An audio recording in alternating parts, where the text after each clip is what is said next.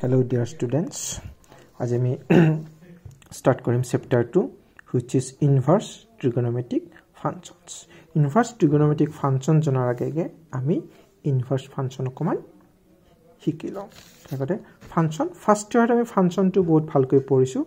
It is a special type of relation. Ketia hoy mar jetia every element of A has unique image in B. Yet amar domain of jiman bor element ase. Sobore image থাকিব লাগিব আৰু মাত্ৰ এটাহে image থাকিব লাগিব code আমাৰ code ডোমেইনত ঠিক আছে এটা আমি ফাৰ্স্ট ইয়াৰত পঢ়িছো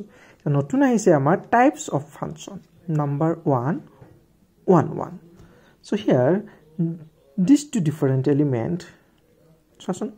the image of x1 is y1 and image of x2 is y2 so different element has different image.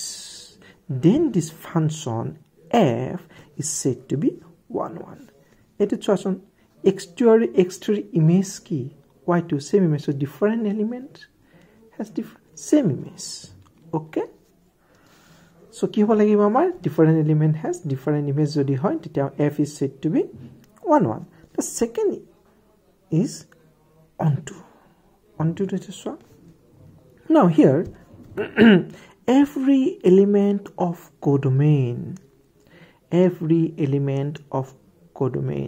has pre-image in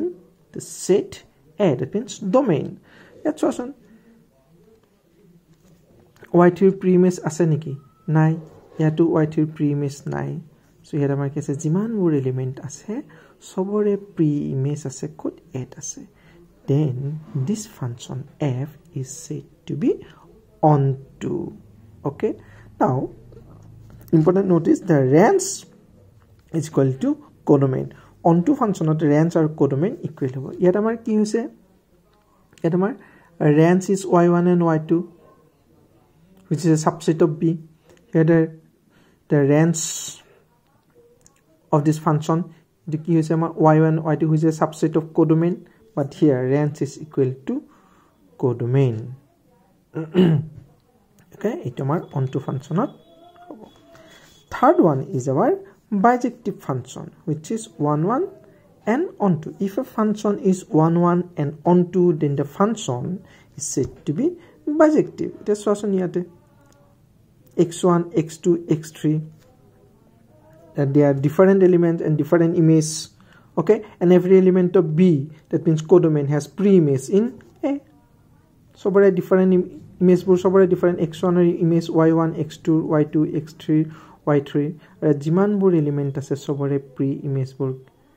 ase code ase n ase then this function is bijective function. Okay. Etia inverse function leke jao ami inverse of a function. Suppose f is a function from A to B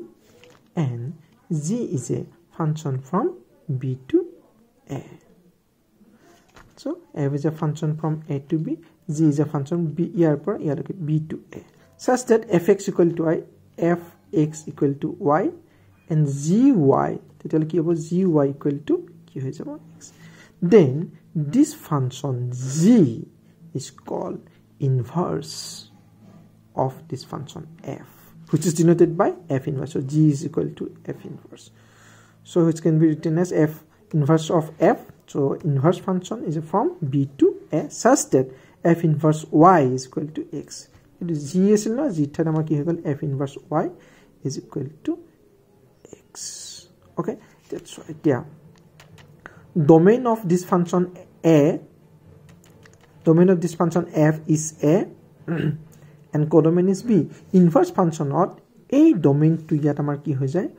codomain hoy gol. Aru a codomain etu range kintu ha etu amar code hi gol domain hoy gol. Thik ase eta important note eta ase only bijective function has inverse. Tone if the function is 1 1 and onto then inverse exist. Okay, so the 1 and onto no hoy konoba eta no hole tetiale inverse exist no hoy ঠিক আছে ইনভাৰ্সটো আমি গম পালো এতিয়া আমি discuss কৰো sin function trigonometric function আমি এটা ডিসকাস কৰো now inverse of sin function so this is the graph of sin function so let f is a function from r to r defined by fx equal to sin x now what is sin 0 is 0 sin pi is 0 sin twice pi 0 similarly sin minus pi is equal to 0 so f of 0 0 f of pi 0 f of twice pi 0 f of minus pi 0 so different element a of different element the image bur ki pala same 0 0 0 so different element has same image so f is not 1 1 eto tu man graphot chalo tu mane gom paba ei tu dekhisa ne 0 x axis আছে to pi to 0 twice pi so 0 axis থকা কাৰণে so আমাৰ sin function ৰ graph বোৰ কি periodic function আৰু ইয়াটো ফানৰ value বোৰ repeat হৈ থাকে এইটো ইয়াৰ পৰা এইটো চোৱা এইটো পৰা যদি parallel line এটা যদি মই কিছু parallel line এটা যদি ড্ৰ কৰো এইটো এলিমেন্টৰ কি আছে এইবোৰ ইনপুট আউটপুট বোৰ কি পাবা ডিফাৰেন্ট ইনপুটত সেম আউটপুট পাবা ঠিক আছে ইয়াটো পাবা so এখানে sin function কেতিয়াও 1 1 নহয় যদি ডোমেইন টু যদি r থাকে যদি 1 1 নহয় তেতিয়া হলে ইনভার্স এক্সিস্ট নকৰে তাক আমি 1 1 কৰিব লাগিব অকন পিছত কৰি আছো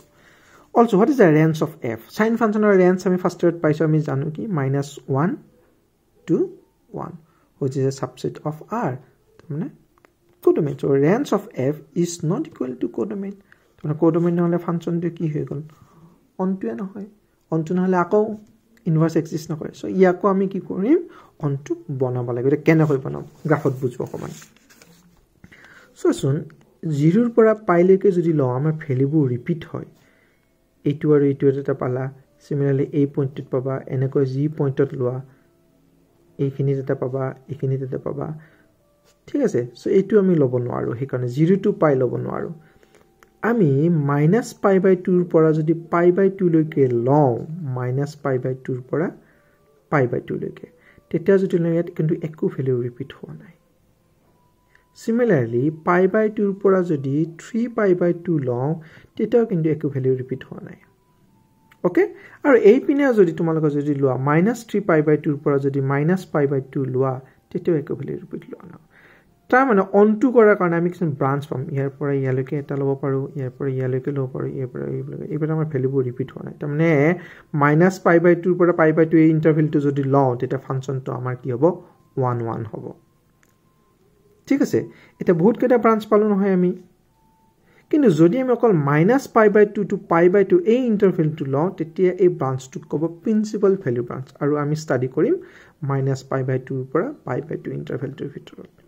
okay so that means function f is from -pi/2 to pi/2 from 2 to r real number r is 1 1 আকৌ মই আমি পাইছিলো যে ক্লোজ ইন্টাৰভেল -1 to 1 এটো কি সাবসেট হয় কাৰ কোডোমেইনৰ যদি r থাকে এতিয়া মই ৰেঞ্জ টু এ কোডোমেইন কৰি দিলো কি কৰি দিলো মই ৰেঞ্জ টু এ কোডোমেইন কৰি দিলো ঠিক আছে সো -1 to 1 কৰি দিলে তেতিয়া ফাংশনটো কি হৈ গল onto এটা দুটাক যদি আমি কম্বাইন কৰো এইটো ইয়াৰ পৰা লওঁ এইটো ইয়াৰ পৰা লওঁ 1 1 হৈ গল onto হৈ গল so this function f is 1 1 and onto that means কি bijective so bijective হোৱাৰ লগে লগে আমাৰ কি হৈ গল ইনভাৰ্স এক্সিস্ট কৰিলে so this sin function is bijective jetia amar domain when domain is -pi/2 to pi/2 and range which is equal to codomain which is -1 to 1 to bonabo loga hoy gol নহলে নহয় ঠিক আছে সেটা আমাৰ ইনভাৰ্স হৈ গল so tar মানে যদি bijective হল ইনভাৰ্স exist কৰিলে তেতিয়া f ইনভার্স to কি হৈ গল এতিয়া সো f ইনভার্স যদি আমি লওঁ এই ৰেঞ্জ কোডোমেইন এইটো আমি ইয়াত দি দিলো আৰু এই ডোমেইনটো আমাৰ কোড হৈ যাব তেতিয়া কোডোমেইন এটা আহি গল এটো ইনভাৰ্স ফাংশন আমাৰ এক্সিস্ট হৈ গল that means so sin inverse is from close interval -1 to 1 to close interval -pi/2 to pi/2 এটা গ্ৰাফটো কেনেকুৱা সোৱা এই যেটো গ্ৰাফ দেখিছা তাক যদি আমি এটো এনেকৈ আমি লিখো উল্টাকৈ যদি লিখো ভ্যালুবোৰ যে আমি উল্টাই দিওঁ যদি তেতিয়া আমি গ্ৰাফটো এনেকৈ দিব পাৰো সো মই অকল এই পাৰ্টখিনিহে লম এতিয়া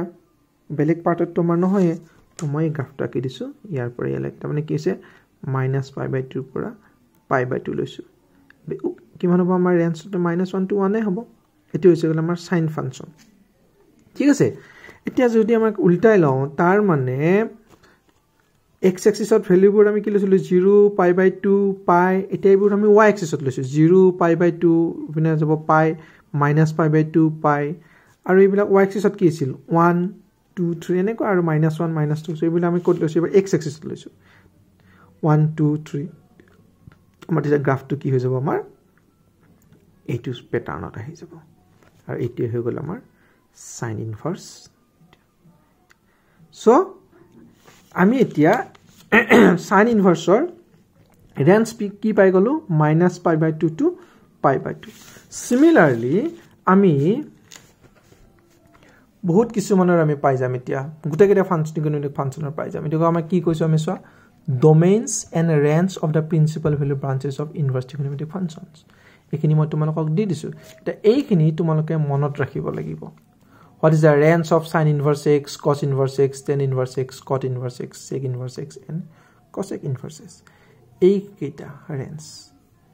এই কেটা তোমালোকে মনত ৰাখিব লাগিব ইয়াৰ মনত ৰখাৰ এটা টেকনিক এটা আছে এই টেকনিকটো মই নেক্সট ভিডিওত দি আছো ওকে আজিলৈ এইখিনিতে থ্যাংক ইউ